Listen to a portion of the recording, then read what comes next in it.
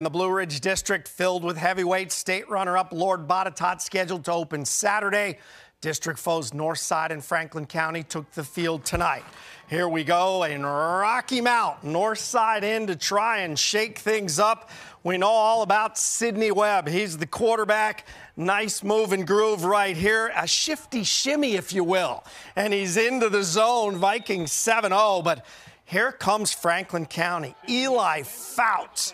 He is a tower of power at quarterback, and you know what? J-Ron Smith is still hanging around. Look at this young man. Rivet, pivot, and spin for the touchdown. It's 7-7. And then Franklin County in the second quarter would take advantage of a Northside fumble, and Anthony Belcher is going to be the man of the moment.